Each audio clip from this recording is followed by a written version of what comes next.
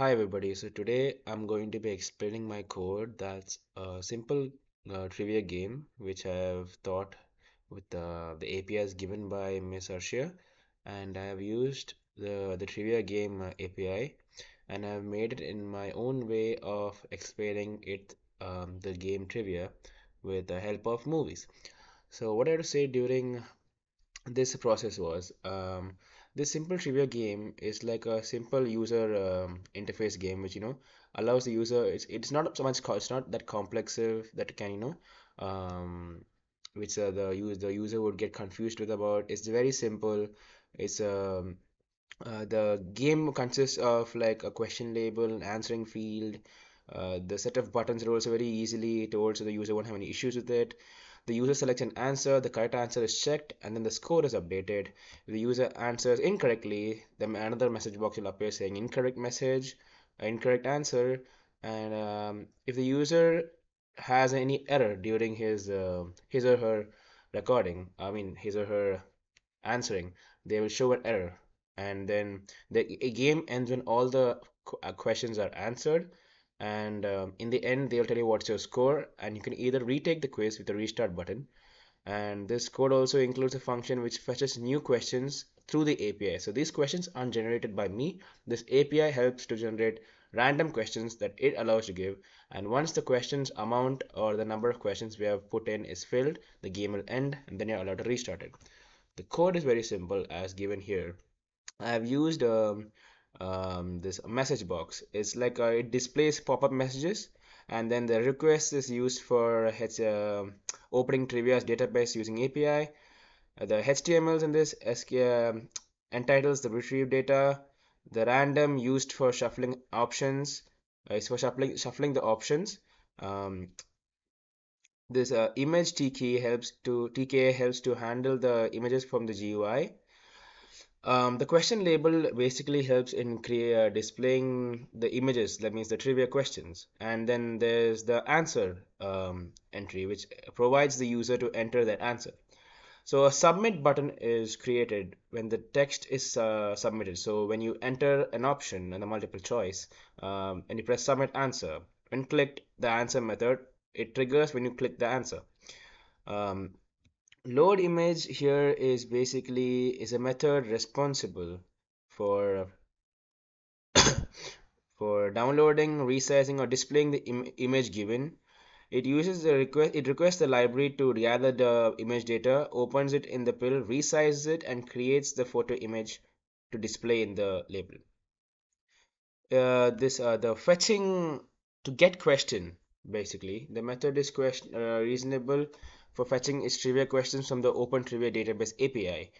This constructs the API URL, sends it a request, and processes the JSON response, extracts the question from there, and then sends us the answers, either to find a correct answer or the wrong answer.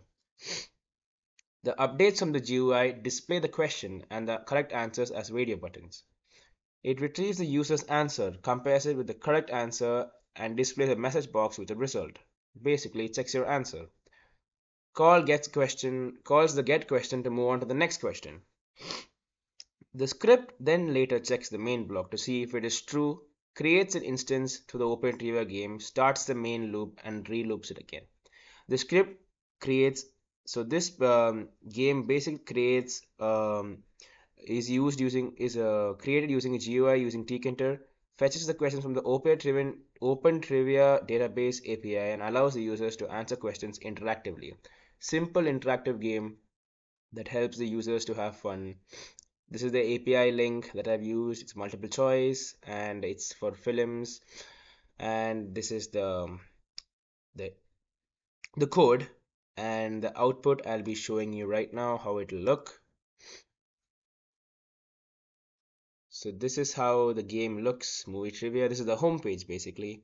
The game is called Miss or Match, where you miss if the miss is for the incorrect one and match is for the correct answer. So here we begin quiz, and here, as I've said, it counts your score. And this is number one question. So which movie includes a giant bunny is printed? And then you have four options here. This is my error where only once I click an answer and submit my answer, the answer will come here, which I've not been able to solve. So if I put Alice in the Wonderland and say submit answer, it'll say sorry, the correct answer is My Neighbor Totoro. And then it'll submit to the next question. Who directed the 2015 movie The Revenant? Now if I put this and I submit answer, it'll say congratulations, my answer is correct. And I'll get one score, that's 1 point. What was the first feature-length computer animated movie? It would be Toy Story, I'd guess. It'd be correct. Like this, I'd be keep going on with random questions and I'll keep going and going. See, this will be my error. Because so the error here is basically when I have entered my answer, the API is sometimes unable to fetch the next question. So that's the error here. And I submit answer again. It'll go on to a next question. See, it just skips. And at the end of 2021 rate race, okay, I'll just be fast forwarding this because I want to show you how the ending comes. See, it just keeps coming with an error here. Enter the dragon. No, it's not. Okay. Okay.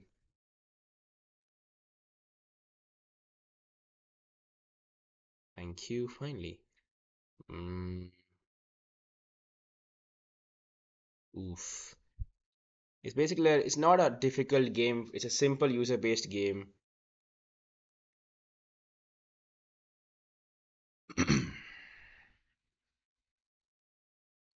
So this is almost slipping to the last question, and the last question has been answered.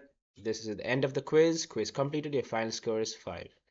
And then I can either say restart quiz and it will go back to the starting of the quiz. So that's it, you guys. Thank you for watching and thank you for understanding my quiz. Have a good day.